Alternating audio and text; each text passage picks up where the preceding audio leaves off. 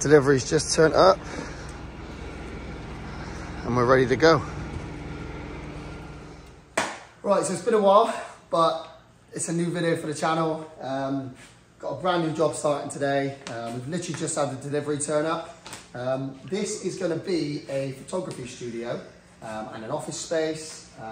Small little toilet here and a little kitchenette here, but it's going to be all industrial style. We want it all blacked out, so it's all going to be painted black after. At the moment, we're going to be installing sort of tray and conduit down the walls. We're going to be putting some rigid ducts, like the spiral ducts out here for the ventilation. And we've got to take a supply from our main consumer unit all the way downstairs into the basement as well, where the HVAC guys are going to be supplying their,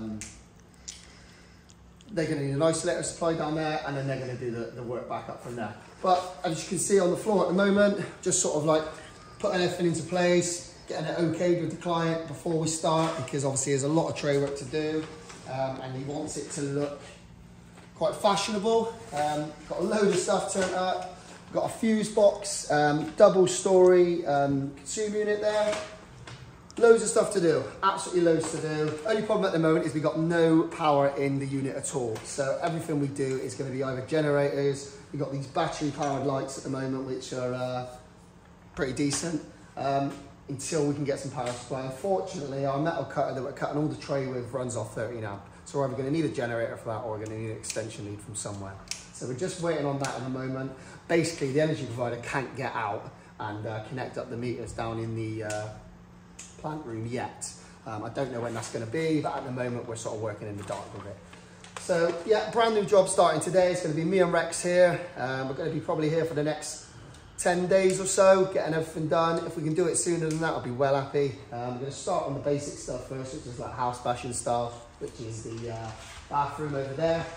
Once that's done, we'll get on with the tray. But we don't really want to start the tray until we got some power, because that's going to be a bit of a nightmare. So yeah, let's crack on. As you can see, we've already put one socket in here. There's going to be a sink in the middle of this area. So we've got another socket far side, and then we've got a fuse spur there. We actually have an extractor hood above, so it does seem a bit strange having a socket and a fuse spur below the extractor hood. But the funny thing is, the hob that they're having is just a plug-in, so they don't want anything on the top, and they want to utilise the space that they've got. So it's just going to be plugged in and then put away when they're not using it. But there will be a fixed in place extractor hood, which is obviously going to seem a bit strange.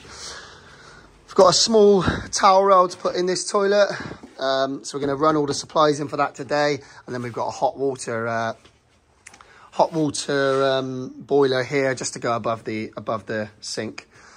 It's all electric. We've got no mains hot water sort of off a boiler or anything. Everything's electric. So try and get this small area completed first. Once that's done, we'll start, like I said, looking to do the rest. So because of the lack of power at the moment, we've gone ahead and started mounting the consumer unit on the wall. We've put a few of the RCBOs in for now. These are the circuits that we can probably get done straight away. We've just got our bending ready for when we can do the rest. Just cut a little bit with the junior hacksaw myself. Hard work though. Obviously still got to finish that. Rex is over there running in some supplies for this kitchen area. These are obviously to come back to the disc board. As you can see here, these are our cables that we spoke about earlier. And then we've got a socket here. I think he's just putting in the supply now for the towel rail, and then starting on the lighting. It's a bit dark in here. Cable in. Clipped in. Looking extremely tidy. Looks a very tidy job so far. Thanks. A man of not many words. But as you can see here, very, very tidy. Digging stuff out of boxes basically, but we'll tidy this area up in a minute. This is all set up, ready to go.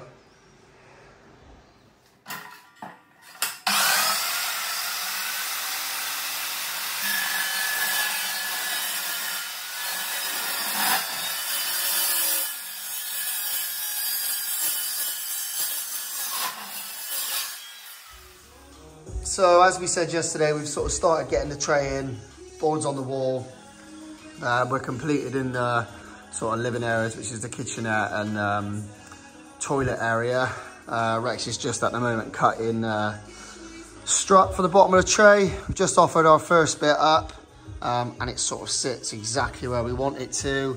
So the height's right. It's got a little bit of wobbling at the moment because the tray's only on 2 rods, but it's sat bang on level with just a little bit of minor adjustments we've done. So basically just adjusting from the bottom end.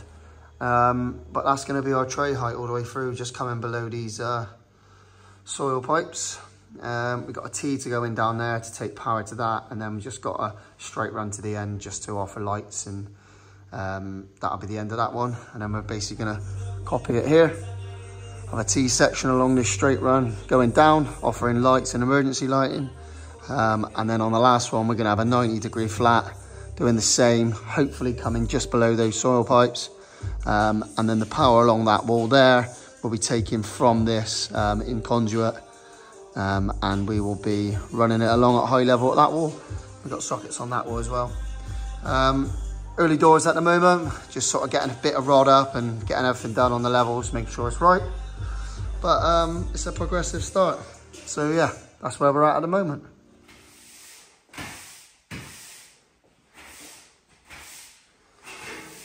I wouldn't clean up all of that, that's not all ours.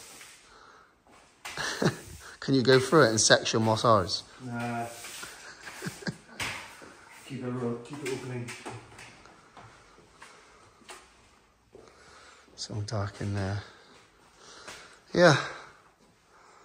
Don't pay attention to that, that's just us checking that our angles are right. That is not a finished connection. We've got the tray up through there. We've still got to put a T in here, like I said. Then we've basically got to repeat that once more, twice more.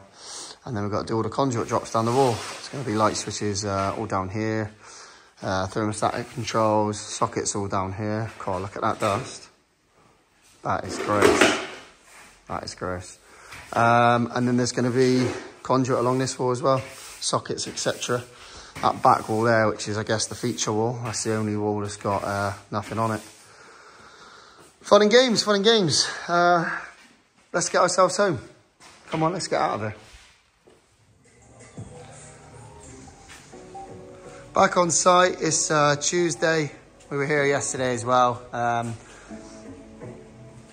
Got a load of rod up in the ceiling. I wasn't here yesterday morning. I had to shoot off and do something else, so we've just sort of got as much done as possible. We might be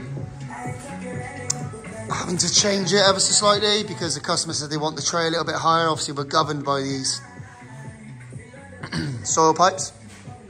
But what we might have to do is sort of come up and then back again, try and get it higher to the ceiling.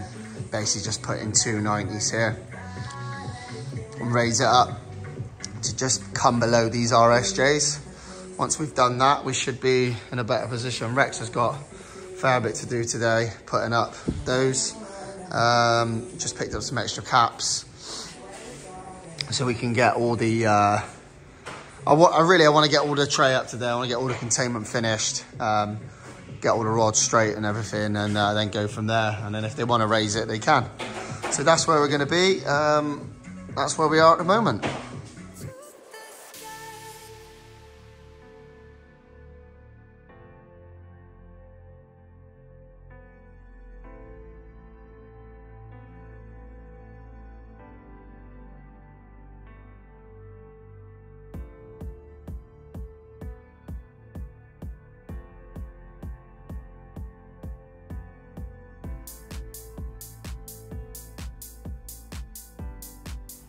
Come with me.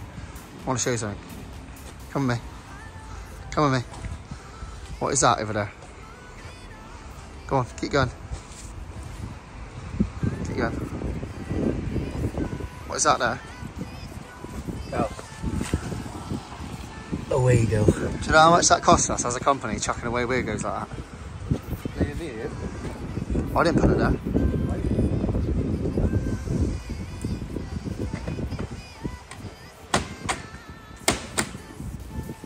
guilt. Talk me through your setup then, Rex. What do you mean? Just got your Hoover. What do you use that for? What does that do? All my jobs. If you're doing big jobs, obviously you get the Henry out, but... Yeah, well, what's a Hoover? I'm not explaining what a Hoover is. I've got no idea. I've never used one of them before. Never used a Hoover, no? No. It's not in my armoury. You just press this button here. Oh, right. And it goes... Ah, right. It sucks all the dirt up. Oh. Here I've got my fixing tray, drills, batteries, and my socket sets, and... What's all that in the back there? Have you ever heard of rubbish? Ah, okay, yeah, cool. I can see you got my staple gun in there as well. Yeah, well, that's called... Sharing is caring, yeah? When you've got enough space, you've got no space in your van, so you chuck it in mine. Should we open my van and have a look? No, let's not do that. No, let's not do that. Right, I'll see you later. On the way to work on a Monday morning through the country lanes, and you can probably see the water on the windows. I may as well be in a boat. This is pretty crazy, but this is the way in and out of the job, so I haven't got much choice. There we are, we're just pulling out of it now. Absolute madness. Yeah, maybe I'll take a boat to work for the next couple of days, because this is crazy. Oh, we've got another one. Here it comes. Jeez, mental.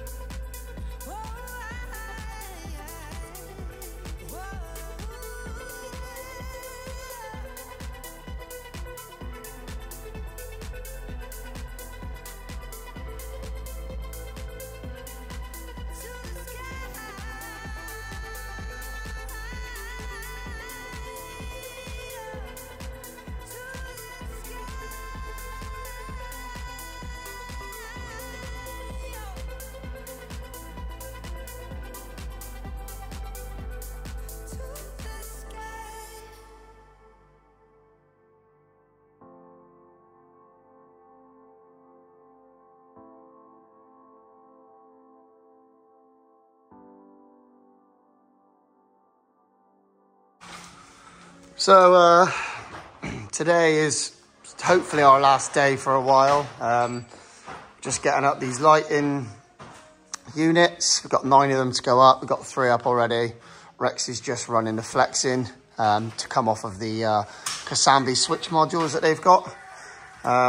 Cables everywhere at the moment. But yeah, that's where we're at with it all. By end of play today, Rex has got to shoot off early because he's going, where are you going? Dover? Yeah. Rex is going to Dover. He's got a game in Dover tomorrow. We're staying the night before. So we'll probably be here till about 2 o'clock. All the emergency lighting's finished. All the sockets are finished. It's just the lighting on this grid and these matte black 6-foot units. Or 5 foots maybe. And then we're done. And then we'll be back in probably a week or two's time to finish off and get on with the rest of it.